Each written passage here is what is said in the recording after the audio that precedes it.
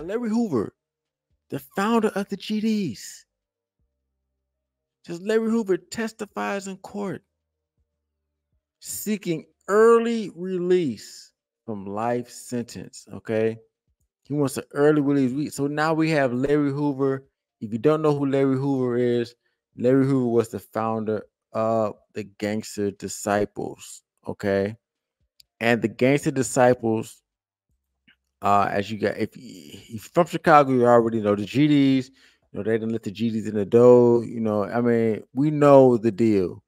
All right. And what we got going on right now is Larry Hoover was sentenced to life for finding out the for finding the gang that's responsible for probably 70% of the murders in Chicago.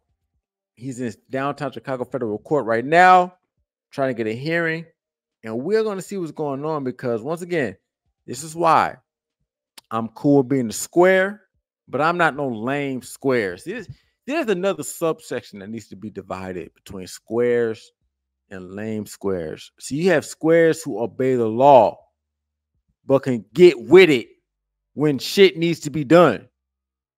But then you got just lame squares who just don't know what's going on in the world at all. But that's a whole nother subject. I'm not trying to revitalize that argument of educated lames, but I'm a square. I'm a regular square. But I will you threaten my life. All right. Yeah, I would. Yes, if you threaten my life, if it's self-defense, but I'm not looking for trouble. But that's a side note. Larry Hoover, the gang GDs, which is really growth and development. It's really supposed to be growth and development. And it was really trying to implement. Maybe they was implementing positive change, but that's not what it stands for now. Because if you go anywhere and you see that little fork, let me tell you right now how you're not safe. If you go into a Chicago establishment and you see a 3-pronged fork, all right, GDN to the world blow, 7-4. Go ahead and get the fuck out of there. Just go ahead and get the fuck out of here. Tony Snow says he didn't deserve all that time. Larry Hoover never been charged. We're pulling the trigger. Look, bro. Look. I hear what you're saying, Tony Snow. And I'm just looking at this from a purely legal perspective. But all the murders that have been done and within the offshoot of GDs, I don't know. But let's see what's going on, man. So we got Larry Hoover back in court, man. Him along with Jeff Fort. They founded all the gangs that is responsible for all the killing and murder in Chicago today. Larry Hoover founded the GDs, Gangster Disciples. Jeff Fort, he founded the El Rucan Nation, which, he got 168 years. For Jeff Fort, he founded the Black Peace Stone. He's also in Florence Nation. These niggas never getting out. Let's see what's going on, man. But now he has another chance to get out. We're talking about a gangster legend in the building. Let's see what's going on, man.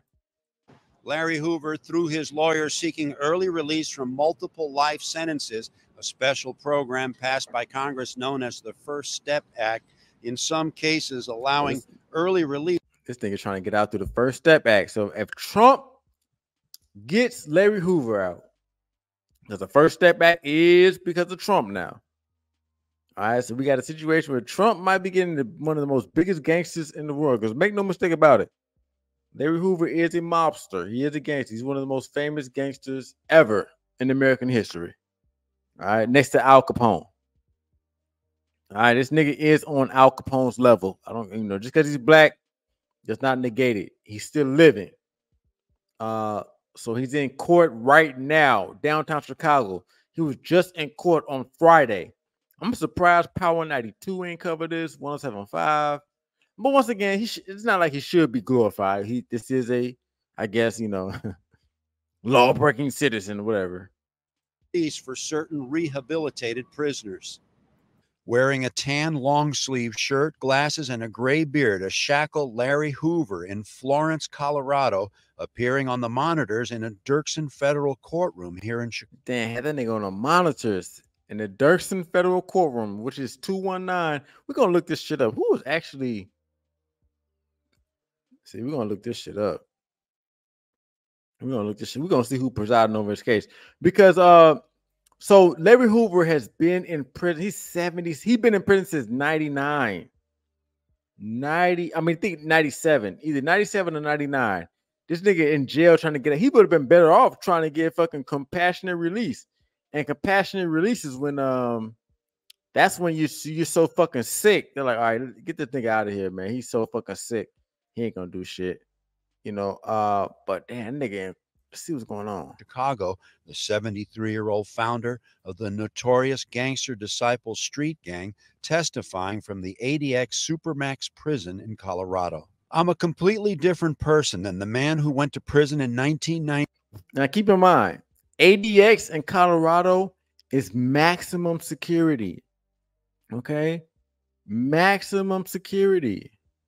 You know, and so this is not like you're 23-1. Okay, 23-1. See what's going on. 97, Hoover said in a low voice. I'm very reflective here at ADX. You're locked up at least 21 hours a day. I have no desire to run the GDs or to be involved in any criminal. I have no desire. And this is what that shit do to you. This shit, nigga, this nigga said, I have no desire. What did he say? Hold on, let's see this again. We're talking about the GDs, a legendary, you know, we're talking about, this nigga said, fuck you niggas. Okay? This is why that shit ends nowhere. After all that clout, after all that, nigga said, yo, I have no desire for anything to do with you niggas. Activity. I'm past that part of my life. But the U.S. Attorney's Office for the Northern District of Illinois vehemently opposing the early release of Hoover, arguing that he still asserts leadership when it comes to the gangster Disciple. And look how grimy these prosecutors are. They say, yo, this nigga's 77 years old, but they still exert leadership. They still, the prosecutors, even though this nigga old as fuck, can't get nothing done, they're still saying, hey, man, this nigga still has some sort of influence over these young niggas, which is crazy because these young niggas would kill Larry Hoover. All right? These young niggas will kill a fucker. They don't give a fuck about no goddamn Larry Hoover. They would kill a fucking Larry Hoover.